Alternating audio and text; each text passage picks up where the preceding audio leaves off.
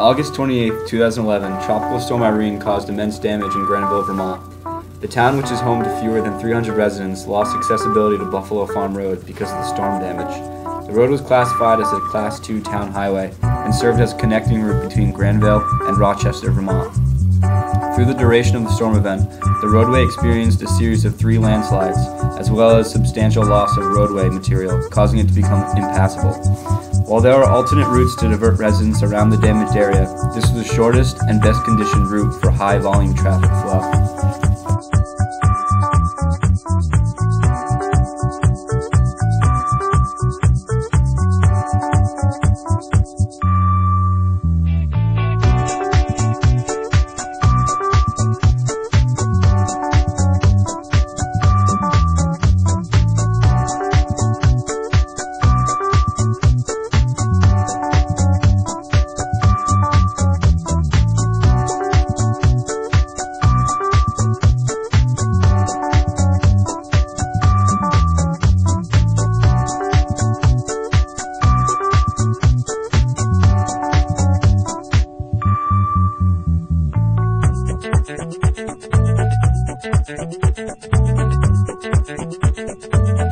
We were contacted by John Lenz from Geodesign, and they had already done a site survey and they gave us boring log data for the first slide.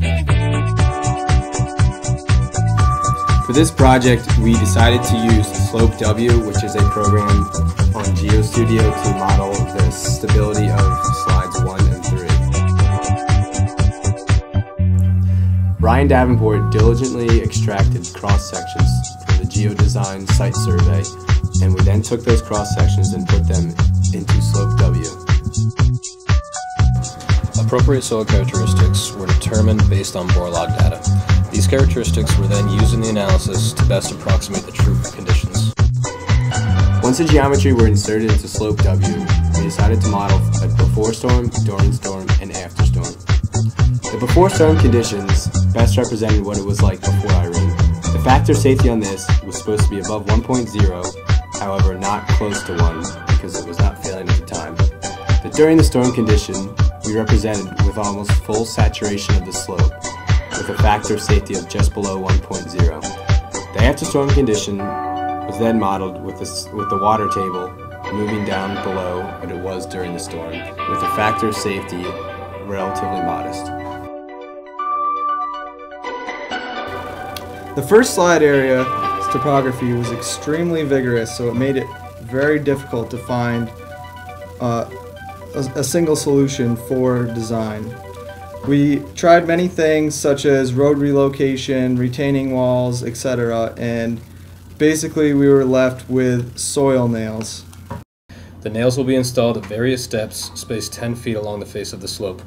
They will stabilize the slope structure and prevent any future landslides. 2 design options were considered for slide 3, one being a road relocation around the slide, another being a retaining wall at the top of the slide. The road relocation was designed in accordance to AASHTO, VTrans, and FHWA standards.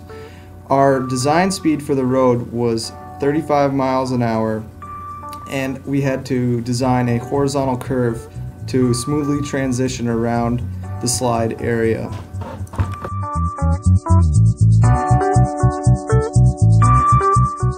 A compound horizontal curve was designed to smoothly transition traffic around slide 3 area. A 15-foot wired mesh retaining wall spanning 152 feet would replace the road. A curtain drain would be placed at the bottom of the wall to drop the water table. To summarize, Tropical Storm Irene brought immense damage to this section of roadway in Granville, Vermont. We have developed what we believe to be effective but somewhat costly designs for landslide remediation.